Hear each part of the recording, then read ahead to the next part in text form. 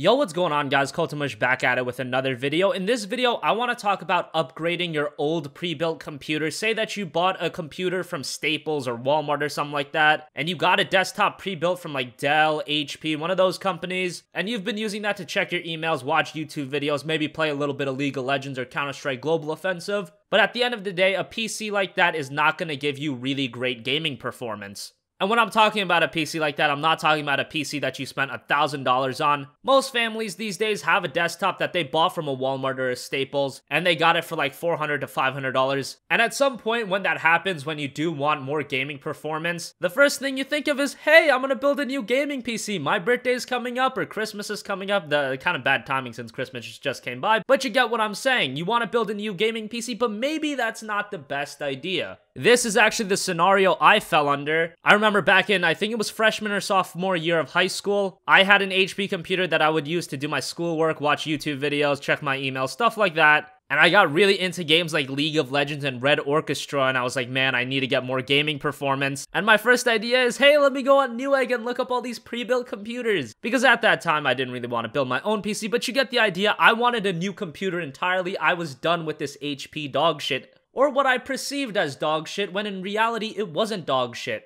That PC that I had in sophomore year of high school had an Intel Core i3 in it, it had 8 gigabytes of RAM, and all that it was really missing was a video card, but I didn't really understand that because I didn't know the nuances of PC gaming and what really made a PC game run. Eventually, after you do some research, you realize, hey, I can take this old PC and I can turn it into a pseudo gaming rig. Obviously, a CPU like the Intel Core i3 is going to be a bit limiting in the higher end games, but at that time, I wasn't all about the 1080p 60 FPS. I was like, man, I just want to play some League of Legends and Red Orchestra 2 and maybe dabble in some Skyrim. And for a lot of people that are just getting into PC gaming, especially those of you in like high school or college, that's probably all you want to do. You probably just want more performance in games like League of Legends and Counter-Strike Global Offensive and World of Warcraft because those are the most popular games on PC and those are the games that most people play.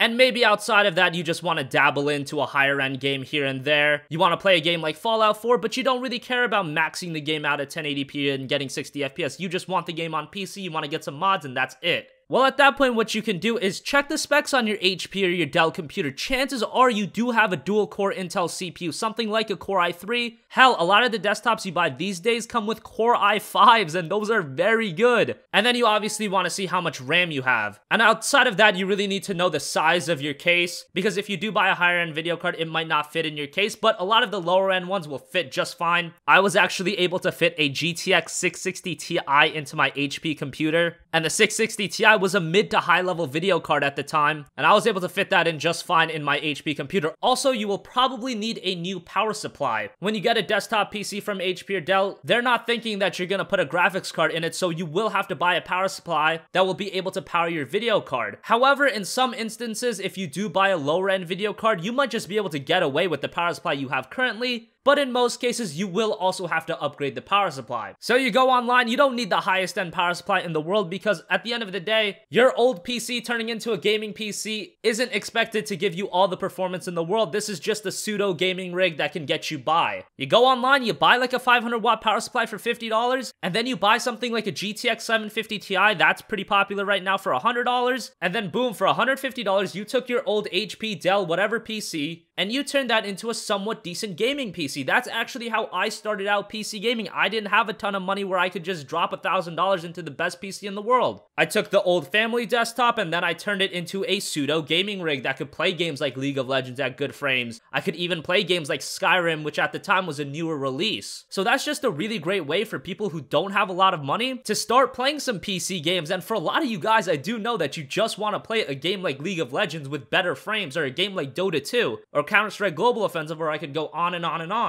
And if you do add in a video card like the GTX 750 Ti, you will be able to play a game like Fallout 4 at medium to high settings and get about 35 to 40 frames per second. There's benchmarks online. And for a lot of you guys, you're used to the console experience and you just want that same experience on PC, The 750 Ti is not only going to give you that experience on console, but it's going to make it better because yes, it will provide a bit more performance and a bit more graphical fidelity. So I hope you guys found this video informative. This is a topic I've kind of covered in previous videos, but I've never made a full-blown video on it, and I think a lot of you guys would enjoy it because a lot of you guys are getting into PC gaming. Sometimes the best option isn't just to build a whole new PC. Chances are you guys do have a desktop in your house, and chances are it isn't a giant piece of shit and you can turn it into something viable. So if you guys liked this video, hit the like button. If you disliked, obviously hit the dislike button. But regardless, thank you for watching, have a great day, and I will catch you guys in the next video. Peace out.